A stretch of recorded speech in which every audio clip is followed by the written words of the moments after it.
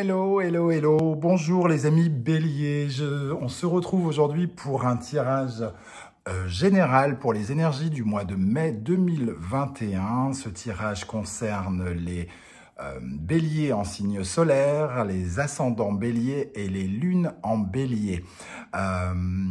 Donc, je tenais à remercier tous les nouveaux arrivants sur la chaîne et ceux qui la découvrent et vous remercier tous pour vos likes, vos commentaires qui, je le rappelle, sont la seule nourriture que vous pouvez offrir à des gens comme moi qui créons une petite chaîne YouTube. Je rappelle que ce tirage est un tirage général qui ne peut pas parler à tous les béliers de la même façon. Donc, je vous invite à garder votre discernement. Si les messages ne vous parlent pas, c'est que peut-être ce tirage n'est pas pour vous. Prenez les informations qui vibrent avec ce que vous vivez et laissez les autres. Voilà, donc je commence ce tirage avec les énergies générales qui vous accompagneront pendant tout le mois de mai 2021, amis bélier. Alors, en énergie générale, on a le soleil, et ça tombe bien, le soleil vient éclairer cette carte au moment où je vous parle.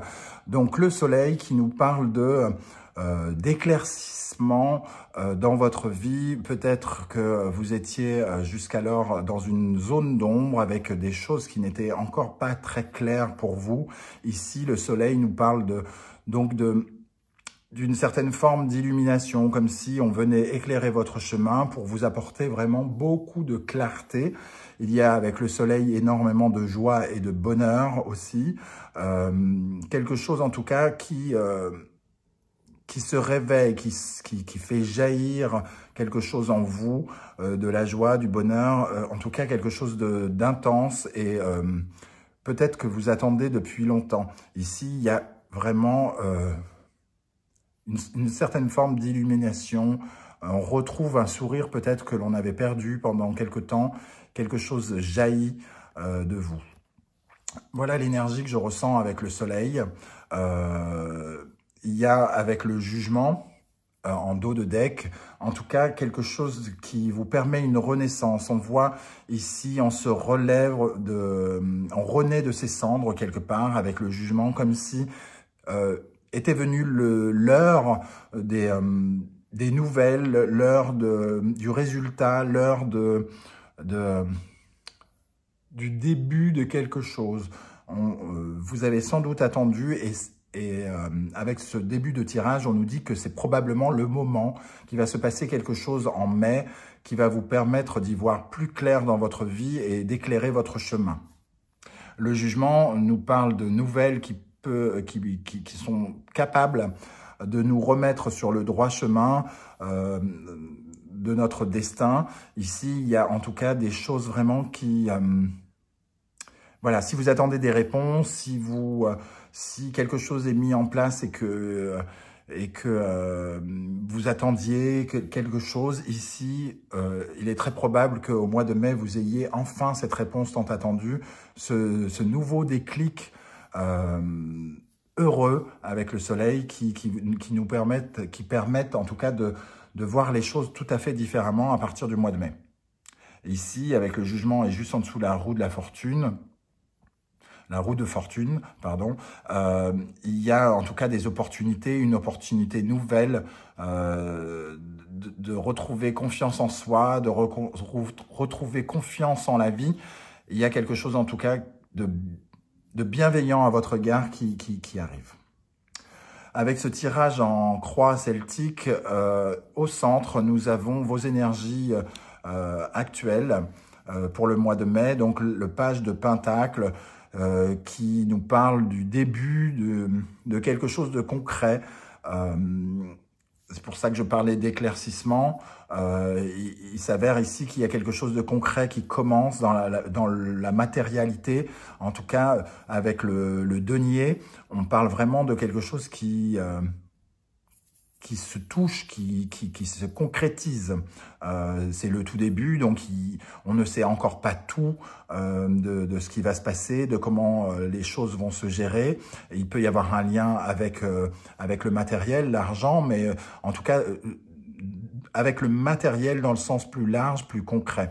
On peut parler ici, pour certains, de se mettre en apprentissage, d'apprendre un nouveau travail, d'apprendre quelque chose de nouveau, de découvrir concrètement quelqu'un pour ceux qui seraient concernés plutôt par un tirage sentimental. En tout cas, ici, il y a le début de quelque chose de prometteur avec le page de Pentacle.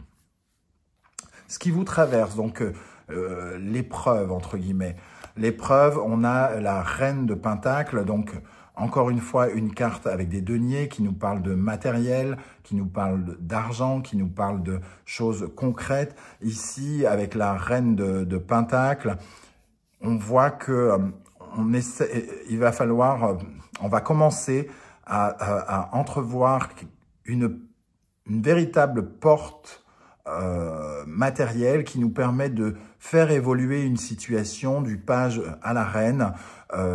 La reine est un personnage qui est autonome, qui est indépendante, qui est capable de subvenir à ses besoins, à nourrir sa famille, qui a quelque chose de très concret, lié avec la nature, avec les choses vraies, réelles.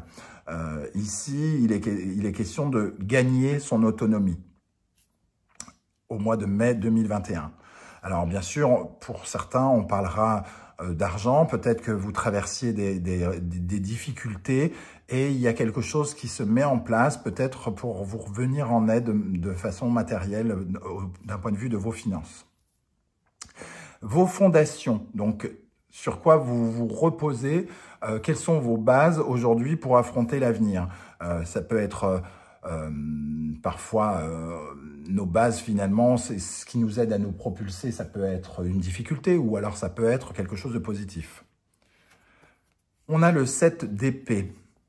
Alors il y a eu beaucoup de combats, tout repose sur une certaine forme de combat.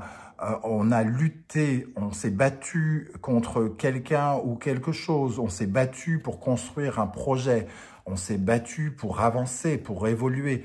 Avec le 7 d'épée, on s'est battu contre la trahison, on s'est battu contre des critiques. Il y a en tout cas dans cette énergie-là des choses qui n'ont pas été très sympathiques, pour lesquelles il a fallu se défendre. Mais on voit que ça nous a appris quelque chose qui nous permet aujourd'hui d'avancer. C'est sur cette base, c'est tous ces combats que l'on a menés pour construire quelque chose qui nous permettent aujourd'hui d'avancer. C'est devenu comme une force avec le 7 d'épée.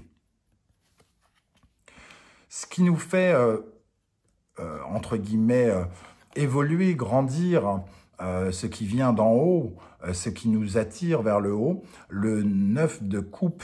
Alors le 9 de coupe, c'est une sorte d'idéal, on parle beaucoup du rêve, des rêves que l'on fait, des rêves qui sont importants à nos yeux, de ce que l'on vise et qui permet de nous guérir.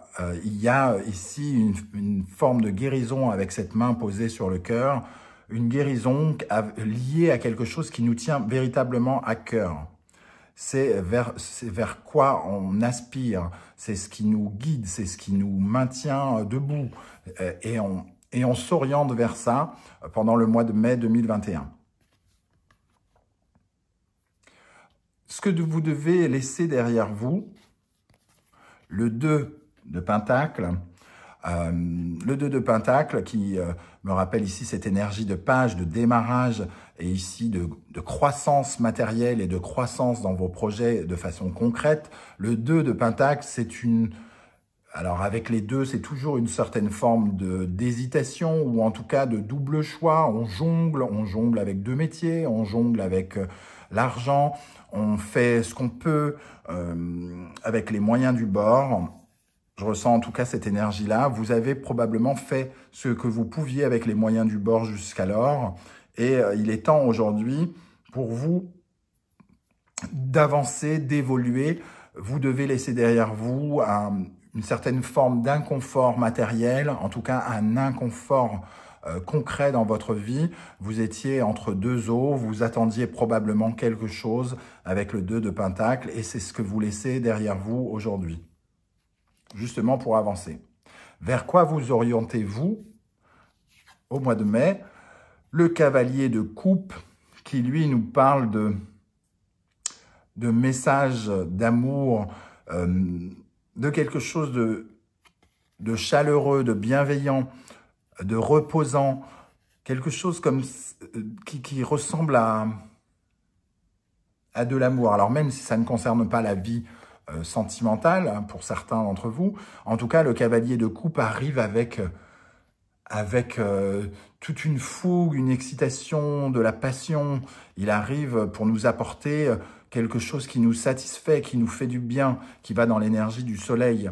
Ce personnage, qu'il soit concret ou pas, en tout cas nous apporte un épanouissement affectif, de sensations, de bien-être et d'amour pour soi et pour les autres.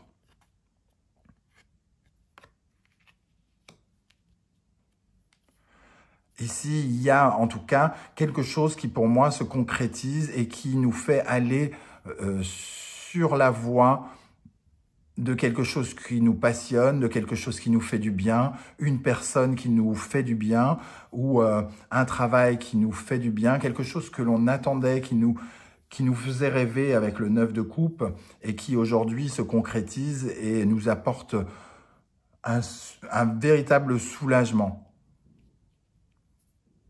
Dans la vie sentimentale, nous avons le 10 d'épée qui représente la fin d'un cycle. On a beaucoup souffert dans ces relations d'une façon plus générale, puisque le sentimental n'est pas lié dans le général uniquement à l'amour, mais à tout ce qui est relationnel, émotionnel, affectif.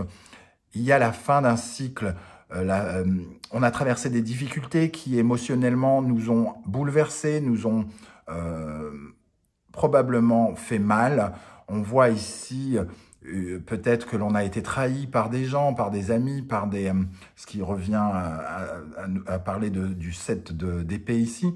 Et on arrive à la fin d'un cycle émotionnel où on était en difficulté, où peut-être on n'avait pas les idées claires, où notre tête allait dans tous les sens. Il y avait une véritable confusion, un sentiment de mal-être qui se termine avec ce soleil qui vient éclairer notre chemin, qui nous apporte de nouvelles sensations, de nouvelles émotions au cours du mois de mai 2021. Professionnellement, matériellement, d'une façon générale, donc le travail et l'argent, on a l'as d'épée. L'as d'épée qui vient, comme on peut le voir sur cette image, éclairer notre route. L'as d'épée, c'est la bonne idée, c'est la décision importante qui vient éclairer notre chemin. Ici, avec l'as d'épée, dans notre vie professionnelle, on est amené à prendre une décision claire, franche, cash, qui nous apporte de la lumière dans notre vie, quelque chose qui vient trancher avec notre vie d'avant pour nous apporter un renouveau. Là, il y a quelque chose du renouveau. On a au courant du mois de mai la bonne idée, le déclic, quelque chose qui se met en place dans notre tête qui est nouveau et qui nous apporte beaucoup de clarté avec le soleil. On est avec le page de Pentacle relié au matériel, à quelque chose qui se met en place dans notre vie financière, dans notre vie professionnelle, quelque chose de nouveau, un renouveau. Mais cela passe probablement par le fait de prendre une décision claire, peut-être laisser derrière nous justement le 2 de Pentacle. Peut-être avions-nous 2 carrières et nous faisons aujourd'hui le point pour n'en garder qu'une. Peut-être on jonglait avec l'argent et on prend une décision qui nous amène à voir l'argent d'une façon autre. En tout cas, il y a du renouveau que l'on sent dans tout ce tirage avec le jugement, le soleil. Il y a vraiment une sorte de victoire dans votre tirage au mois de mai qui fait plaisir à voir déjà. Spirituellement, le 7 de coupe, avec le 7 de coupe, dans la spiritualité, vous êtes dans toutes les opportunités. Le 7 de coupe nous parle de possibilité de choisir, de bien choisir ce qui sera bon pour nous. On nous propose plusieurs possibilités et spirituellement, il est question de de savoir où se placer et dans quelle direction aller. Avec le 7 de coupe et le jugement, on parle quand même de revenir dans notre vérité, être sur le droit chemin. Donc, il est question de choisir le droit chemin et d'avoir la possibilité de le choisir au mois de mai. Le 7 de couple, on essaye d'aller vers une certaine perfection par rapport à nos émotions. On est psychologiquement, spirituellement, en tout cas, attiré vers quelque chose qui nous emmène vers du meilleur. Voilà pour ce tirage. Je vous propose de tirer une carte des portes de l'intuition pour vous, amis béliers. Donc, une petite carte pour tous nos amis béliers, ascendant bélier, lune en bélier pour le mois de mai 2021. Quel serait le message pour nos amis béliers, ascendant bélier et lune en bélier?